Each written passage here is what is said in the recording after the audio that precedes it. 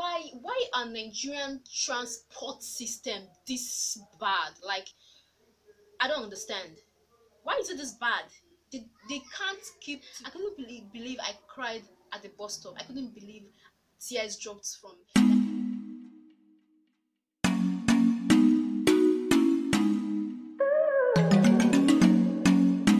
Hi dear beautiful person, welcome back again to my channel. My name is Omar. If you are seeing me for the first time, and I create content around natural hair, a little bit of beauty, lifestyle, and every other little things in between, not forgetting DIYs, natural hair DIYs. Yeah, so if that is something you're interested in, something you like, something you would love to see, don't forget to click on the big red subscribe button that is below, and don't forget to hit the bell right beside it so you'll be the first to get my video alerts each time I upload a new video. So fams, in this video, it's sort of a story video, and I want to share with you guys my experience while returning from Sokoto State. If you're actually watching me from outside Nigeria, sorry, I'm talking too fast. If you're actually watching me from outside Nigeria, Sokoto is in the northern part of Nigeria. Yes, northwest, I guess. So this video is kind of a story. I've said that before. So without further ado, let's dive into this story. So fams, like some of you know, I actually served in Sokoto State, northern part of Nigeria. Yeah, I did my NYSC, the National Youth Service Corps. Is actually something that is mandatory for Nigerian graduates. Once you're done with your school, you have to go serve your fatherland, as they tag it, as they call it. So, and that will actually be done for 1 year. So I was actually posted to Sokoto State, and after my 1 year, I decided to come home. Yeah, I didn't go home for 1 whole year. I decided to come back home. Farms. Hey, good. I really don't know. Like, I really don't know why. In Nigeria, the amount of transport, like the transportation in Nigeria, once it's during festive period, gets so exorbitant, like gets so expensive that people literally don't even want to travel during festive period. That was actually my case. Yeah, that was my case. So I actually left. I wanted to travel on the 14th, I guess the 14th of December. But along the line, something really happened. I'll be sharing a video on that soon. Something really happened, and I had to postpone my travels till the 19th of December. Guys, you see, we're already close to Xmas period, already close to 25th. So I went to the park. I went to the park on 15th. On 14th, which was the day I was meant to travel earlier on. I got there. I bought a new ticket. No, I exchanged my ticket. I told them that I wasn't going to travel again because I already purchased my tickets on 13th. Yeah, I already purchased my ticket on 13th. So someone will be asking me now, why didn't I take flights? If traveling by road is that expensive, what do you expect with traveling by flight, traveling by air? And besides, I was carrying load. Like, I bought stuffs, I was carrying load, and I can't take that load to the airplane. Yeah. So back to the story. On the 18th of December, I went, bought my ticket, and on the 19th they actually wrote 11 a.m. That was when they wrote, or that was what they wrote on my ticket. And around past 11, I was at the park. I was at the bus stop with my friend. Guys, do you know that I was at the park, like I was at the bus stop from 11 till past 4. Let's count it. 11, 12, 1, 2, 3, 4, 5 good hours. Like, why are Nigerian transport system this bad? Like, I don't understand. Why is it this bad? They can't keep to time. They wrote 11 a.m. and some other passengers that I met there, some had 10 a.m. on their tickets. Some even had 12 a.m. Like what the heck? Aside them charging so much, like aside them charging so much, why wouldn't you keep to time?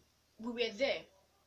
They started repairing the car. Like I met them repairing the car. They were repairing the car till that's 4 that we left. So fams, I was there finally when it was time, because what they usually do is before we move they have to pay people that does that.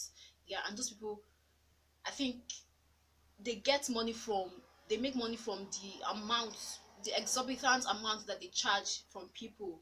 To me, I think that's extortion. That's extortion. Yes, you heard me, it is extortion. So fams, they got to my bag. Yeah, they would even go as far as asking you to open the bag, even if you locked it with a lock. They'll ask you to unlock it and then open it for them to see the contents of the bag.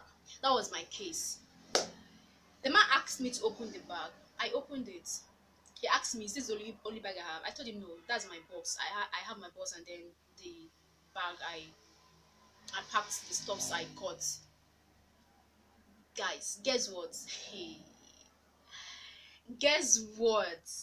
This man boldly, confidently told me that I was going to pay 8,000 naira. Wait, you're telling me I was going to pay 8,000 naira for what? That was what I asked him. I said, for what? And he was like, okay, I'm asking him for what. He left. Guys, at this point, guys, in fact, I didn't know what to do again.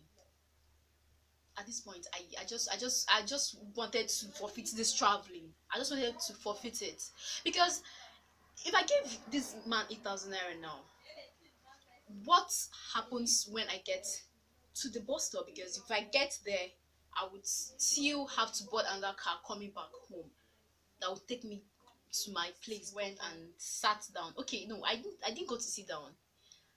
Because I wasn't the only one he gave such huge amount of money. He gave some 10,000 naira. Some I don't even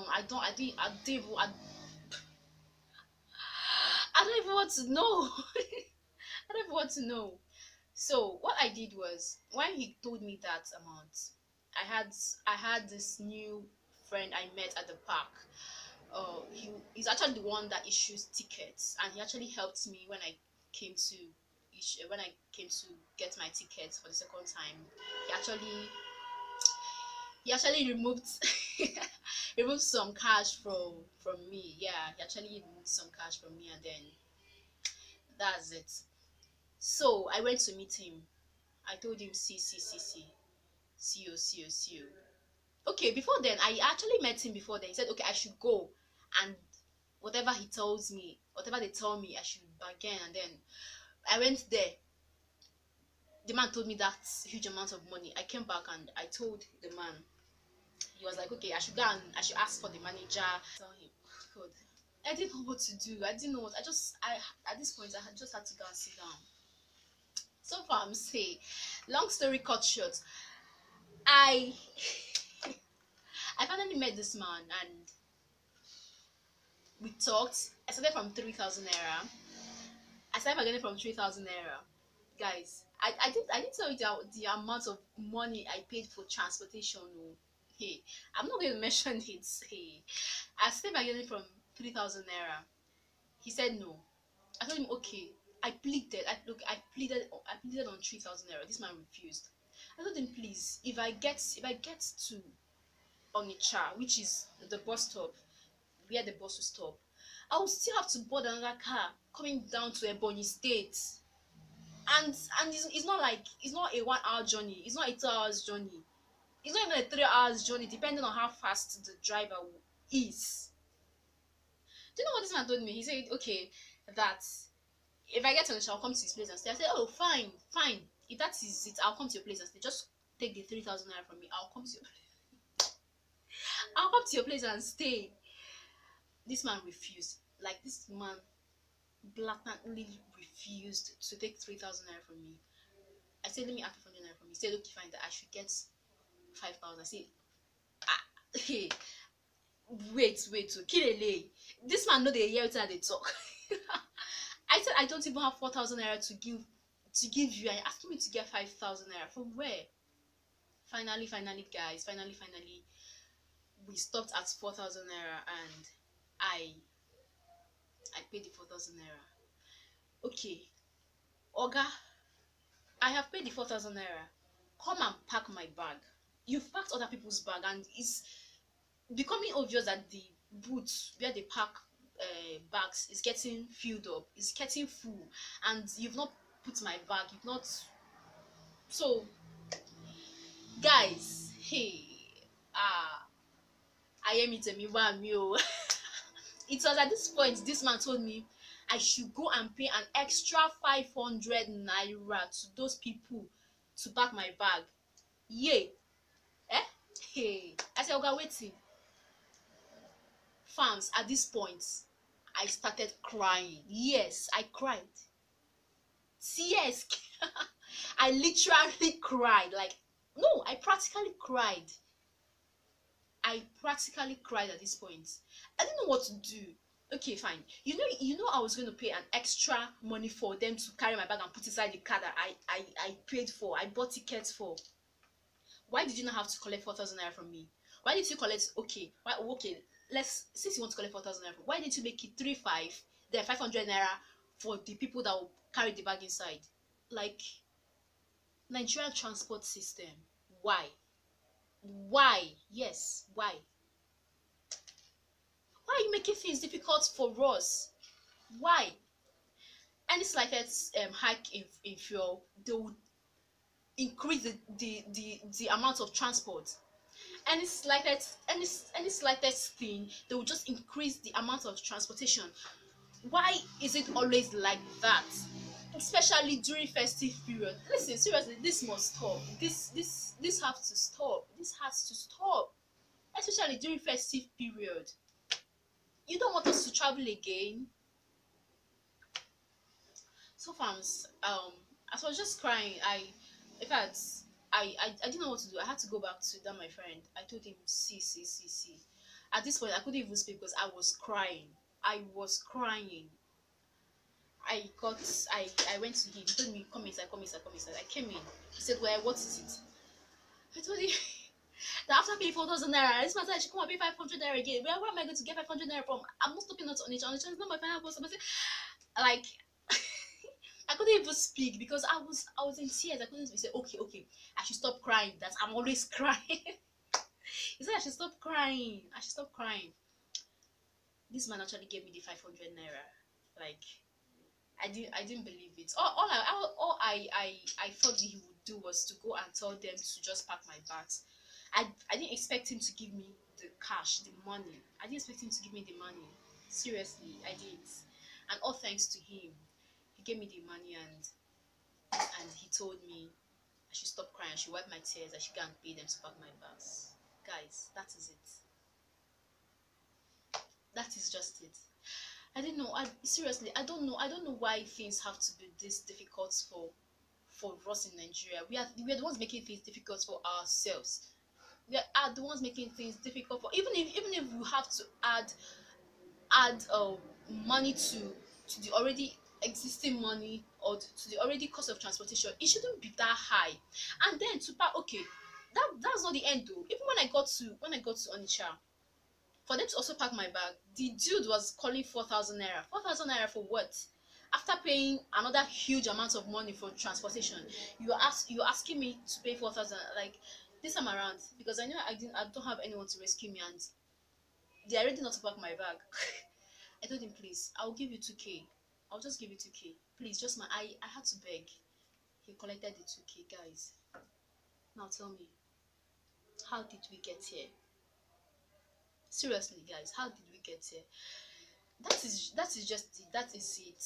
I couldn't believe I cried at the I couldn't believe I cried at the bus stop. I couldn't believe tears dropped from, like, even Even when I was trying to hug my friend, and when I was about entering the car, I I I couldn't even look into her eyes. She was like, Oma, calm down.